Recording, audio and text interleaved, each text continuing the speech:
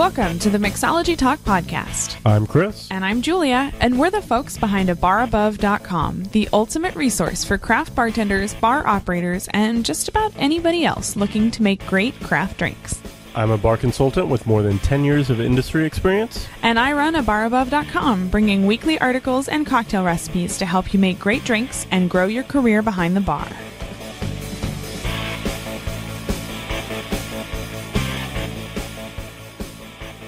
This is episode number 94, and this week we're catching up on our long list of listener questions. By the way, if you have questions about bartending, mixology, or cocktails, feel free to send them in. Just head over to mixologytalk.com/94 and scroll down to the button where it gives you the option to submit your question.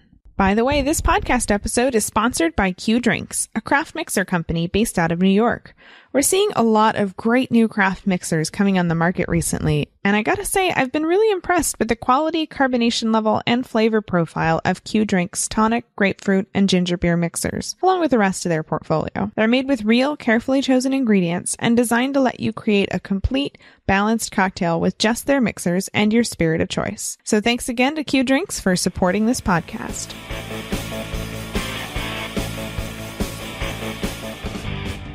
So let's dig into the questions. The first question this week comes from Ray from Kansas City, Missouri. And he says, I've been reading through your list of 25 free classic bartending books, and I'm currently checking out The Ideal Bartender. What is a pony glass? Also, Bullock suggests that all liquors should be served straight by placing an inverted whiskey glass on the bar, setting a pony glass on it, and filling it with the liquor. What is the reasoning behind that? So it sounds like this is a two-part question. And Can I answer the first part? Please, go for it. So I did some research, and a pony glass is a stemmed 1-ounce glass. It's something that you don't see a lot of anymore, but if you're ever wandering through the thrift store, you might actually see them. I think I've definitely noticed them in the thrift store glassware section. Not that I spend a lot of time there, which I might. No comment. We both do it. That's a great place. It's a mutual problem. Beautiful, beautiful glassware. For 25 cents. It's super cheap, and you don't have to get a billion of them. You only have to get one. Yeah, exactly. Great. And when you break it, you're not heartbroken. Yeah. So anyway, a pony glass is a stemmed 1-ounce glass. It's also called a liqueur glass or cordial glass. You'll also see that as well. So I'm going to let you tackle the second part of this question. And the real answer is I don't know. I imagine it's probably for presentation. It sounds like a really interesting way of presenting a liqueur for a person or a liquor, but I really have no idea. And if anybody knows, please definitely leave it in the comments, and we'll share that with everyone. Yeah, so the author says, Ray says that Bullock suggests that all liquors should be served straight by placing an inverted whiskey glass on the bar, setting a pony glass on it, and filling it with a liquor. So it sounds like it'll make it look like a nice little pedestal almost. Yeah, and I mean, I don't think they were doing exact measurements, so I don't think that was the purpose of it by any means. But it probably looked nice. Especially, like, pretty fancy. I mean, if you don't have a lot of other presentation, that seems like it would really be a little bit more on a fancy side for the presentation. And you know that we like the fancy. We do like the fancy, it's true. So we don't know the real answer to the second part of the question on why Bullock suggests the specific presentation and specific way of serving. But if anybody else out there does, please let us know in the comments. Mixologytalk.com/94. And the next question comes from Maganthan, and I'm probably butchering that because I have a terrible... Don't start doing accents. time with accents and names, evidently. But he's from Chennai, South India. And he writes, Hi there. I would like to make a cocktail for an international competition. Which liquor can I use? So I'm actually going to let Julia answer this one because she took one of the seminars for Tales of the Cocktail and wrote an ebook or a blog post about this, right? Yeah, I've actually done quite a bit of research on how you win cocktail competitions, and I wrote a quick little guide on how to win cocktail competitions. I'll include the link to that in the show notes if you're interested. There will be a link. But to answer your question, I'm going to answer with the simplest answer first, which is read the rules.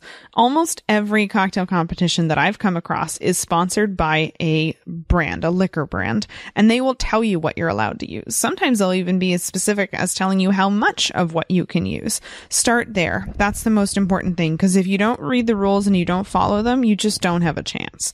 So that's going to be the important thing. Yeah, it's going to be small print and it's going to be a lot of it probably, but it's worth it. If you're putting all the effort into putting together your own unique cocktail, it would be such a bummer to realize that you disqualified yourself by accidentally using a quarter ounce too much of the spirit. Yeah, I've done that in the past. And you have? Oh, yeah. No, I think one of the first competitions I entered, I read the rules and I was like, okay, slightly bent them. I think I put 2 extra ingredients. Go? I got an honorable mention, but I was completely disqualified. The dude who made the good cocktail that broke the rules. I think that's actually what they said. Like, hey, this cocktail was really great. Didn't qualify, didn't read the rules. Nice. So that's the first thing, is definitely look at the rules. They will probably tell you what kind of liquor to use. Now, of course, they may specify the main liquor and not specify the rest of the things you use in the cocktail. They might be very, very specific about what you can and can't use. They may not be very specific at all. So if you have any sort of flexibility, then the next recommendation I would make is to actually look into the brands that are owned by the company, the same company that's sponsoring the liquor competition. So for example, what's a good example? Bacardi, Diageo. Right. They own a lot of different spirits. And if you use spirits that are sort of partners in the portfolio, that's going to look really good. So if you want to find a rum, or find a rum that's from the same company. If you want to find a triple sec, find a triple sec owned by the same company. That tends to go over pretty well. And of course, the last caveat to that is if you need something really specific and special, as long as the rules don't specifically tell you can't, then go for it. I mean, sometimes your cocktail is going to need something really unique. It's going to need that very specific herbal profile or very specific flavor or sweetness or whatever. And if the rules don't tell you can't do it, then I say go for it. Yeah. And I think at the end of the day, a lot of these cocktail competitions, as Julie mentioned, are sponsored by a liquor brand. And their motives are really about selling product. So the more that you can align with that and the more you can, kind of put the spotlight on them and their products, the better chance you have, I would imagine. Yeah, it tends to fare well. It tends to be a good move on the part of competitors who do that. A really, really good way to get yourself not disqualified, but probably ranked pretty low on the results is to accidentally use a competitor's product. For example, if you were in an absolute vodka competition and you were to use Sky vodka, well, in that case, you'd probably be disqualified, but you're not going to do well. So just pay attention to the brands. The brands matter. Absolutely. The next question comes from Gonzo from Portugal, and he says, "Hi guys, I've recently found your podcast, and it's taken me a while to catch up to where you are now, but I'm sure by the time you've answered this, I will have." And full disclosure, this is a few months old, so Gonzo, I apologize for how long it took us to get to your question. He continues, "I've recently created a cocktail recipe using gin, lemon juice, and a Portuguese liqueur, just shaken over ice and topped with soda water. It's pretty good, but I'm having a weird issue. The initial flavor is not very strong, but after about 5 or 10 minutes, the ice starts to melt and the flavor becomes really intense and really awesome, just as I'd originally intended. I don't know why this is happening, and I'm wondering how I can create that without waiting for the ice to melt. Any ideas?" And this is why I love listener questions. These are my favorite episodes because we get kind of a pretty wide spectrum of questions, and this one is pretty specific. You just like to nerd out. I really do, and I'm going to totally nerd out on this, so giant nerd alert. So anybody who doesn't want to go into that level of detail, you can skip to the next episode. Right, and this is, I don't know, I find this fascinating. First of all, Gonzo, great question, and thank you for this question. And the real answer is, I don't know which Portuguese liqueur you're using, but I imagine there's an aromatic compound to it. Kind of like bitters or like a Amaro. I imagine it's pretty dense in flavor. That being said, this is a really cool experiment that I would run, and I'll kind of lay out how I would go about this process with you. So I would probably set the Portuguese liqueur in a glass with water and see how long it takes for it to open up. Aromatic compounds open up in the presence of water, and this could be a lot of fun to figure out the timing of it. So if the ice is melting, maybe you can figure out how much water that actually is, and if you wanted to replicate it, it could be something that you just add water, that appropriate amount of water to it, and let it sit for a shift.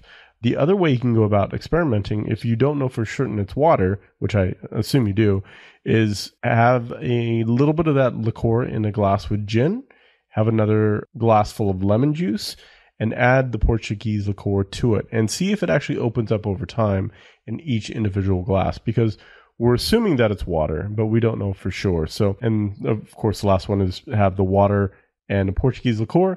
And as always, in any experiment, you have to have a control group, because it could just be the Portuguese liqueur oxidizing in oxygen. So I guess that was redundant. But I would have the Portuguese liqueur just sitting in the glass by itself.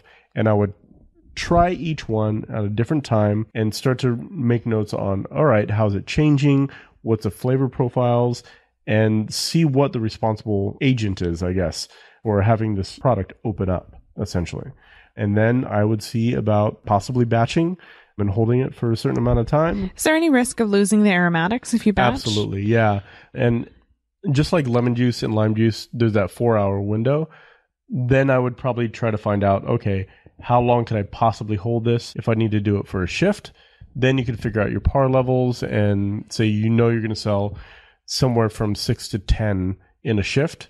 Then you could pour out that much and let it start to mature and open up. So that's kind of the process that I would go about it. But I'm a nerd and I try to go through all the variables. And like I said, nerd alert, that's what I would do. Let's be honest. Experimentation with this kind of stuff usually means drinking tasty things. So it's not so bad. It's true. No, it's definitely true.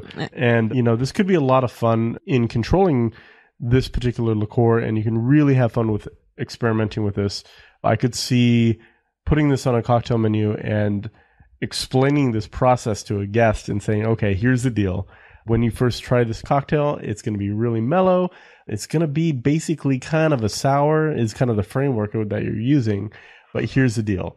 It's going to open up a lot. It's going to change. And then if you know how long it takes for it to open up, you could really have a lot of fun with it. Say, okay, cool. Set your watch and say, all right, now try it. And you could just blow minds left and right. If it's that big of a difference, you could really have a ton of fun with this. You would totally do that. Oh, I totally would. I would totally mess with people with this cocktail. I love it. And I mean, that's part of the fun of it, that you could really start to manipulate some of the variables that are in this cocktail and take people on a little bit of a journey and have a good story behind it too. And so, by the way, Gonzo, do me a favor, let us know what liqueur that is, because I'm super interested in that. Yeah, definitely. I would love to experiment with this liqueur. Yeah, let us know in the comments. Mixologytalk.com/94. Perfect. And last question for today comes from James from New Jersey. And he asks, so I found and tried the homemade melon liqueur recipe, and it was delicious. Thank you, James. I appreciate that. I'll include a link to that in the show notes. We went through it pretty quickly, but I have to ask, how long do such things typically last on the shelf? Or is there a different method we could use to extend it so we can have homemade melon liqueur in winter months? And I'll go ahead and fill this one if that's okay. This one's all you. So that is a great recipe, and I love that one because it gets melons right in the height of season. You get such a great flavor from it. And it's so easy. It's so easy Even to make. I could make it. Stocking stuffers, that's all I got to say. Everybody will love you. But for this one, I would probably take the approach that I would with limoncello, and that is make a giant batch of it, whatever you need to get through the cold, dark, dreary winter months, whatever cocktails you're going to make in between, and put it in the freezer. This actually drinks really, really well straight out of the freezer because you don't have to worry about chilling it down. You're not going to dilute it, so it's going to come out like melon liqueur syrup. It's so good. It's super tasty. And it won't freeze because you've got that spirit component. Hopefully. I know that once spirits drop down below a certain percentage, the water can freeze. So if it freezes, pull it out, defrost it, throw some more vodka in it. Right, exactly. Highly technical. Leave a little bit of room for it to expand if it does freeze. Yes. So the glass doesn't break and you lose all of your lemon liqueur. Melon. Lemon, melon? Lemon, melon. Same words, same letters. But yeah, so leave a little bit of room for just in case if the liquid does expand. So just to answer his other question, how long do they last on the shelf? It's kind of hard to say. I mean, it really depends on exactly how you made it. A lot of this stuff is preservatives. I mean, alcohol is a big preservative. Sugar, believe it or not, is a huge preservative. That's why you can have candy bars for years. So Think for they're all yourself. antibacterials, and it shouldn't really turn. You have the aromatic compounds, which is the one thing I would be really concerned about, them falling off and kind of degrading. But as far as safety goes, If you've got enough spirit in there, it should keep indefinitely. However, it sounds like it's just really tasty out of the freezer. Yeah. So I would just go about it that way and not worry about just keeping it at room temperature. Just put it in the freezer and make a big old batch of it. Yeah, and of course, same rules apply if you open it up and it smells really funky. If you're seeing weird colors, obviously just let it go. The same rules that you would use with any other liqueur. Absolutely.